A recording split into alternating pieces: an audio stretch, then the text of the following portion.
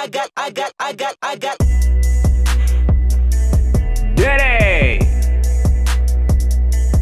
Father. Sir? Alright, so I'm gonna take this section of the video to, I'm gonna just tell y'all a few little memories about my father.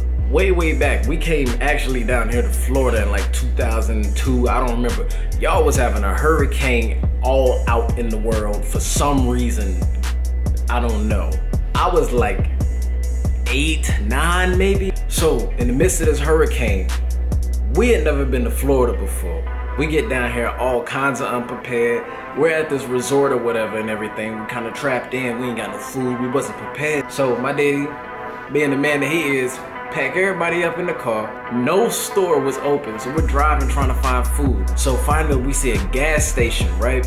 Veer off, sky is gray. It looked like that scene from Legion, like when all of the little things was coming down, like it was just gray and dark, right? So we pull into the gas station.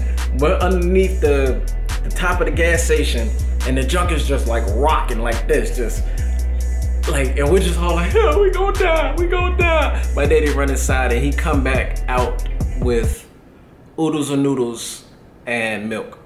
Another memory, how I learned how to ride a bike. My father, being the man that he is, the place that we live is right next to a church. This church has this huge hill, like 90-degree angle. It looked like I had this little bike, this little red Huffy bike, right? Like, all right, I'm ready, I'm good. He takes me over there.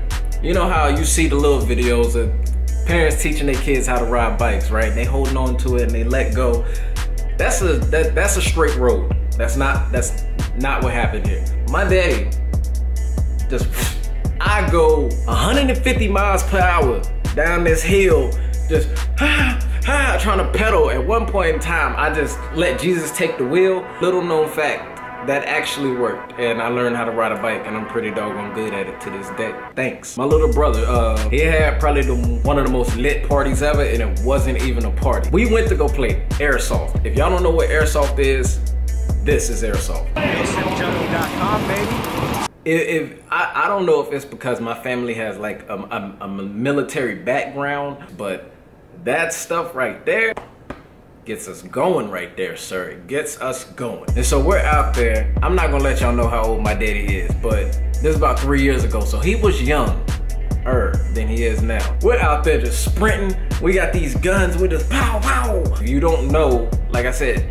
refer back to that example. And we're out there, and it's me, it's my brother, little brother Seth, my little brother Josh, my brother Seth's friend, and my Uncle Marlon, and my daddy. So it's 6 of us, right? I guess they thought I was a professional because I came out there prepared. I'm gonna show y'all what it looked like when I was out there. Boom, right? Fly. I was ready to go to Iraq that night.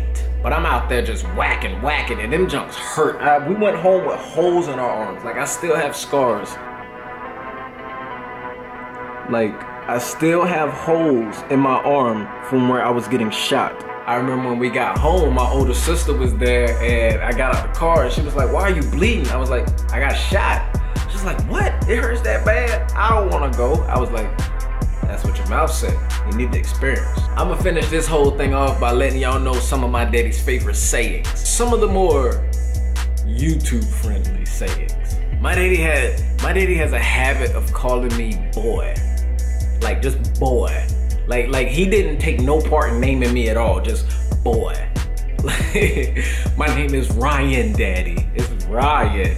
Also, like when he talking to us, like my daddy there's 5 of us. Like, we all have the same parents. There's 5 kids, right? And I don't know if it's because he gets so caught up that he just don't be remembering our names or what it is, but he'll just be like, Ickabuts. Like, I'm gonna type it across the screen. Ickabuts. What is a Ickabut? Like, I'm gonna need you yourself, father, to write in the comment section below and explain to all of us what a Ickabut is, because I've been trying to figure that out for like 15 years now. Thank you for your contribution. But he also taught me a lot of useful things, like, you know, if you do it right the first time, you won't have to do it again. Don't do things. Go make the Kool-Aid. go make the rice. I thought I told you to take the trash out before I got home, Ryan. Now when I get you, you're gonna think I did you wrong. You know, things like that. It wasn't really, you know. But yeah, I appreciate everybody coming through and enjoying this. I'm honestly thinking about restructuring the whole channel, you know, just revamping it all, putting some extra time and effort into it. I mean, I know it looks nice now, but I can do so much better. Sorry that it took so long to make a vlog. We just been busy, like with school, with work, you know, with dogs. It's a lot. It's a lot. It's a lot. If you like this video, don't forget to hit the like button. Don't forget to subscribe. And I know a lot of people said that they couldn't subscribe because they don't have YouTube accounts. All you gotta do is use your Gmail, and it's the same thing, and just go in and make you an account and just help our numbers grow. Once again, I appreciate everybody and thank you. And until next time, deuces.